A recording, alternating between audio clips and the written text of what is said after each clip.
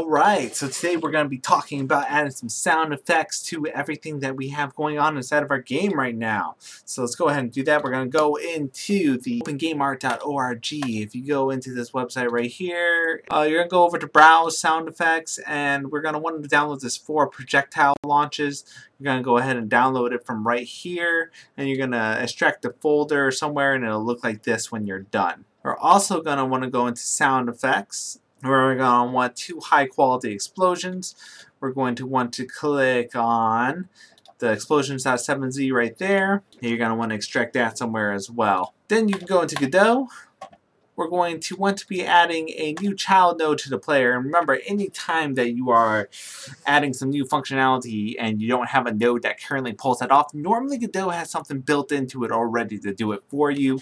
We're going to want an audio stream player.2d, or 2d, not .2d. We're going to rename it to laser sound, and we're going to drag in one of the launches into here. We can drag in all four sounds that we got. Want to drag them into the game like so. And we're probably not going to want them inside of our scenes. We can just drag them right into our RES folder for now, and we can make a new folder for it right after that. Call it sounds, like that. Now, if you take any of these sounds and you're on the laser sound node, you can drag them right over to the stream right here. Then you can simply just hit playing, and it'll play the sound for you. Click it on and off to play it anytime you want.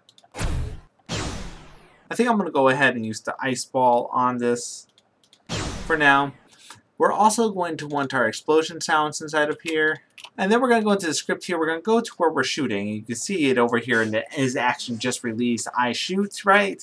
And then we can simply go laser sound .play and use the built-in function to play that sound every time we are spawning one of these bullets. Now if we hit the play button, we should be able to just shoot a bullet out. Boom, we have laser shots. Now we might want to be a little bit quieter. It sounds pretty loud right now, and to do that you kind of make this go into a negative number like so. This volume.db thing. That sounds a little bit better. And there we go, that's pretty good to go at this point. Now remember that the bullet itself is actually scripting in the destruction, and this is not best practice, by the way. You should actually have it so that the bullet triggers an event within the enemy and makes that happen, like runs a function in the enemy or sends some kind of signal or does something. But for now, we're doing it all inside of here, and we need to actually have the enemy have a sound effect though. So let's go ahead and do an audio stream, and let's go ahead and make it the explosion sound. Now we're going to want to go play a couple explosion sounds to figure this out. So let's go ahead and drag this explode.wave. That sounds pretty good. Let's try out this mini. The minis actually sounds a little bit better, I think, even. So, and we'll get rid of the playing on there. We'll go into the bullet script, and where the enemy is just getting destroyed right here, right before the cue free goes off, we're going to actually say body dot. You know what? It's actually going to be kind of difficult to make it play the sound in here from the bullet itself. So actually, we should actually build the function in at this point. So let's go ahead and do it. So we'll build in a quick function inside of here. Basically takes in an attack. So let's make a function shot or something like that. Something simple. And we'll make a variable for it, like health or something.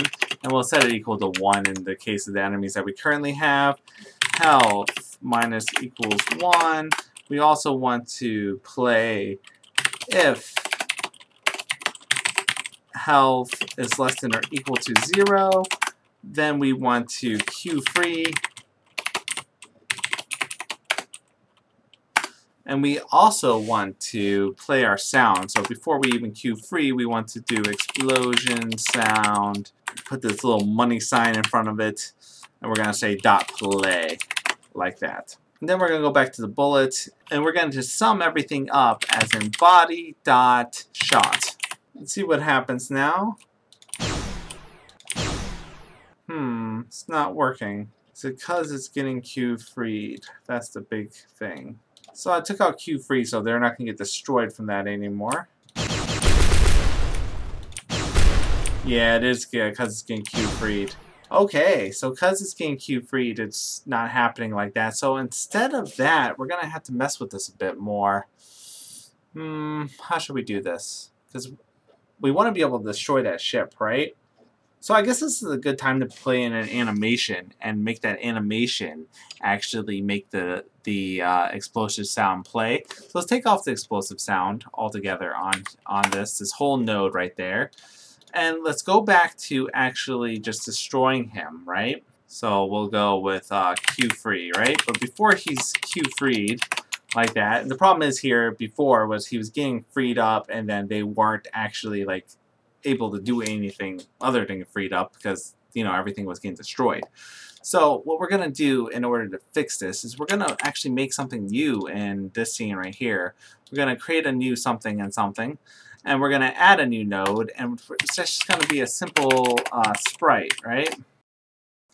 And this sprite is going to be called explosion, and explosion is going to be an explosion. And now you see it's 5 animations across, and this is a really good opportunity to actually find out how to do an entire animation like so. Now on this explosion, we're going to want to do the sound effects on here. So we're going to write in audio because that's what we know that we need.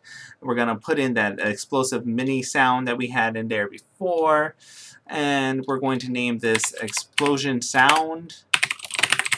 Right? And the moment this explosion comes into existence, we know that we automatically want explosion sound to be playing. But we can do that through our animator. So we're going to add another node, and as soon as you start writing animator, you're going to see some things pop up onto here.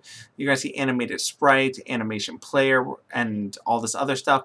Animated sprite is specifically if you have separate images that you want to animate together. But when you have an image like we just had where we had to like set the number of frames inside of it, you want to use the actual animation player. I like to rename mine Anim. That's just an old Unity thing that I've inherited from time. And then you want to actually create an animation. We're going to say new on here by clicking the animation, clicking new. We're going to call it explosion, like so. You're going to add a track, and whatever you add onto this is going to be able to be manipulated over time. So we're going to hit property track. We're going to see a bunch of symbols and stuff pop open, and just remember that you want to actually click on your explosion itself because that is your actual sprite. The part of the explosion that you want to be messing with is the frame. Now remember, if we go back on explosion, we start messing with this frame, you can see by messing with this number right here, you are actually animating it, right? And you'll see these keys appear, and that's because I had it so that this animator is actually tracking this explosion node right here. So if I hit this key right here, you'll see that it pops up right there, right? And say I want it just to happen over the span of a second. So let's go to like 0.2, and then we'll go 1 frame up. Like so, right? You see on 0.2 it kind of pops up like that. Let's go to 0.4, go another frame up, 0.6, go another frame up, and then 0.8, let's go another frame up like that. Then let's hit the play button, see what happens there. It's actually not quite fast enough. So let's have it happen like this instead. And let's have it be 0.9 seconds long or so to kind of shorten it up a little bit and see what happens. Yeah, still not quite fast enough. So we'll go to these times and write 0.05 on this first one. We'll zoom in on these because right now it's just a little bit too slow. 0.15, 0.2, and then let's make it happen over a span of 0.2 seconds and see what happens. Or 0.3 seconds or so, right? Then see what happens. Boom. Much faster. I think I like that one a bit better. So let's make it like 0.27, right? So that it just goes off. There we go. But another thing that we can do is we can add another track, another property on here. We can add the explosion sound onto this. And we want to actually hit this bool is playing, right, on there. And we're going to go backwards like this. We're going to right click and hit insert key. We're going to click on this little square box right here.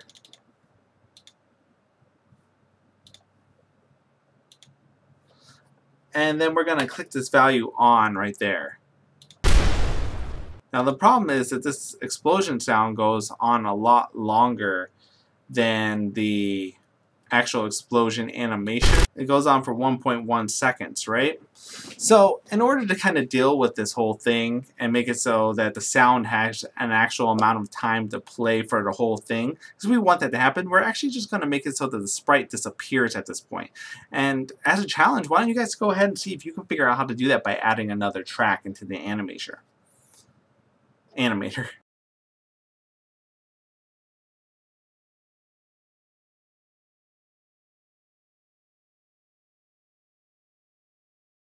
Alright, so if you go ahead and look at this, and you just gotta kind of look around on here somewhere on the sprite to see if there's anything that can make it so that you can, whether or not you can see it, right? And so what we'll do is we'll actually add, and you simply go over here and you can hit this key right here and it'll add a new track of texture right there, right? At this point right here, what we'll do is we'll simply clear it. And then we'll set it up so this whole animation is about the same length as the sound effect, 1.15, like so. And then we'll play the whole thing like that, right? Now the problem is that it doesn't work out all that well because the texture is not set on here. So if we go back to here and we again set this texture back up right here at the beginning of this, like this,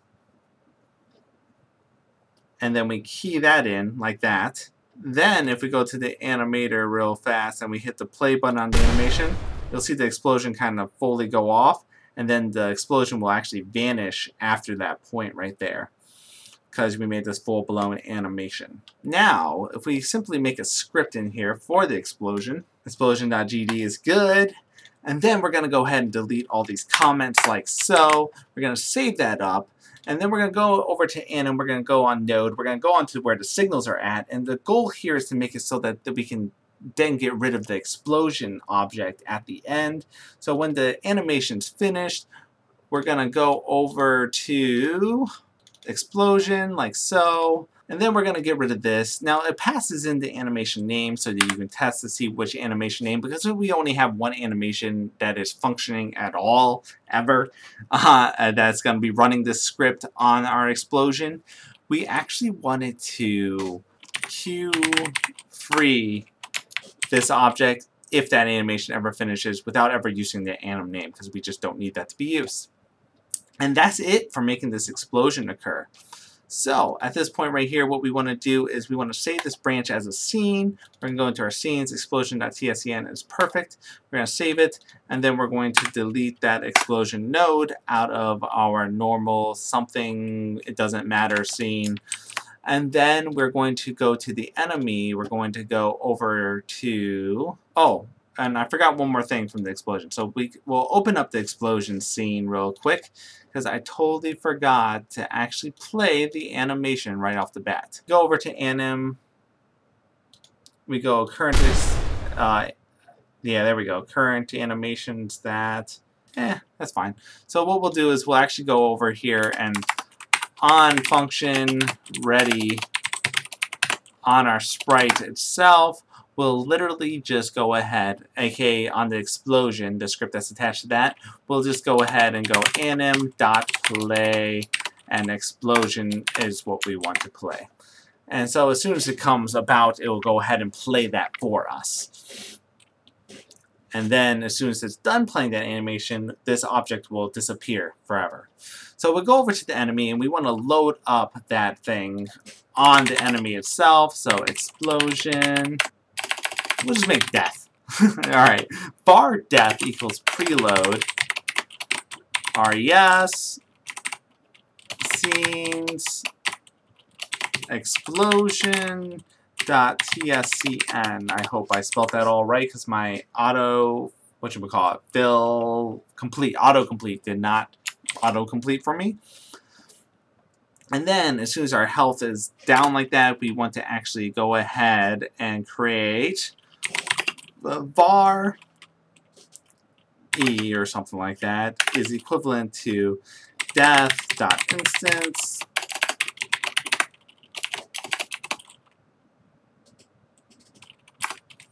get parent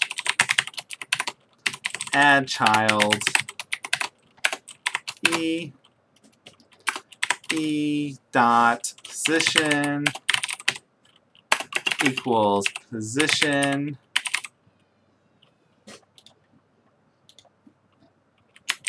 and then queue free. So we should have that whole explosion made. And that should complete our explosion and therefore complete our killing of enemy ships. Let's go ahead and test it out really fast. We see some shots being made. There we go. And he exploded into a fiery death, so did he.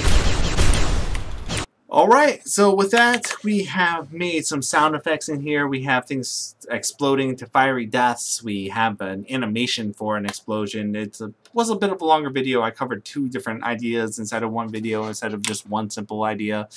Yeah, but I hope that you enjoyed it. I really needed to do both those things to really complete the sound effects system. With that, we don't have much left to do inside of here. I'm gonna probably make... Oh man, I don't even know what's next now, actually. I'll probably balance out the game a little bit better, make a second board for fun, and then I think that's about it. I think that's what we're going to do, and then the series is complete, and you should be, you know, have your feet wet in Godot. And let me know in the comments down below what you want to see inside the next series. I'm planning on doing some more Godot tutorials. I'm still working on my Unity tutorials in case you're one of the people that follow along with that. Yeah, I think that's about it. Thanks so much for spending this time with me. Like, comment, subscribe. Thanks, guys.